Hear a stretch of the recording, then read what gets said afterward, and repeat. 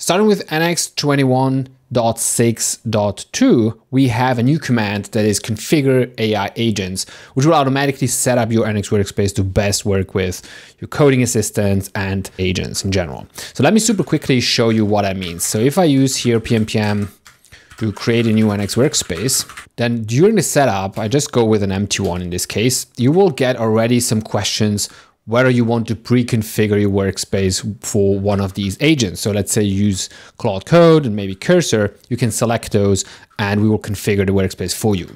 Now let me not do that right now so I can show you once I'm in my workspace how that looks like. So if I open this up in Cursor in this case, but it will be pretty much the same in VS Code and also Web Store, you see a pretty empty standard NX workspace, and it doesn't have any specific AI setups. Now what I can do is run NX configure AI agents, which is gonna run an analysis of what the setup is right now and propose a couple of changes. And so here you can see I have options to configure Claude Code. Let's say, let's go with Claude Code. And then also I have Cursor, so let's also select Cursor.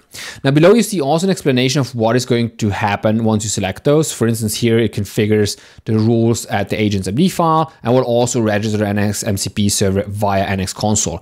Now I don't have NX console installed, so that's gonna happen automatically for me when I run this command. And similarly for Claude, it's gonna create a Claude MD file and then register the Nx MCP server for Claude in this MCP JSON file. And so once I run this, you can see already the files being created here. And now it also installed NX console, which you can see up here popping up.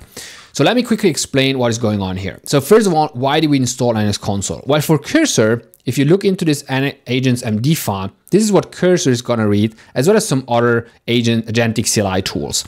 And so some of the instructions in here that we set up for you are some that we found work really well with AI agents. And so there's some instructions about how to run tasks, but there's also instructions of how to use the NX MCP server most efficiently, like when to call which tool, for instance, or the fact that you can reach out to the docs via this NX docs tool as well.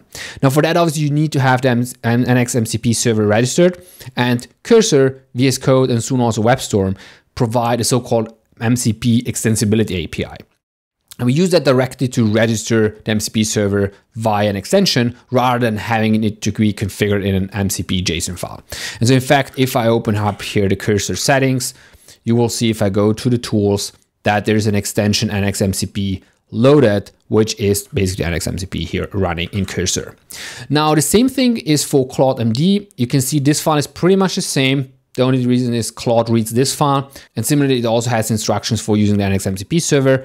And so for that purpose, we also set up the MCP JSON for Claude as well. Now, if you take a closer look at this section here, you can see there's a starting point and an end point. These are two markers that we set up such that we can potentially also update this section for you in the future if you want to. Let's say if we figure out that we add more tools or some of the settings actually work better in a different manner, we can ship a new update and you can rerun that. So to simulate that, for instance, let's say I remove this line up here and I can then at some later point come back and say again, configure AI agents. And so if I go here to Claude Code now, you can see that it says Claude Code is out of date. The rules file at Claude MD can be updated with the latest NX recommendation. And so if I hit that, it would repopulate that section in between. Now you might be wondering why is it asking some other things in between here as well? For instance, the OpenAI codecs where the MCP is missing. This is because codecs reads the agents MD file. So if you would be running codecs in his workspace at some point, then it would read agents MD, but there would be no MCP configured for codecs.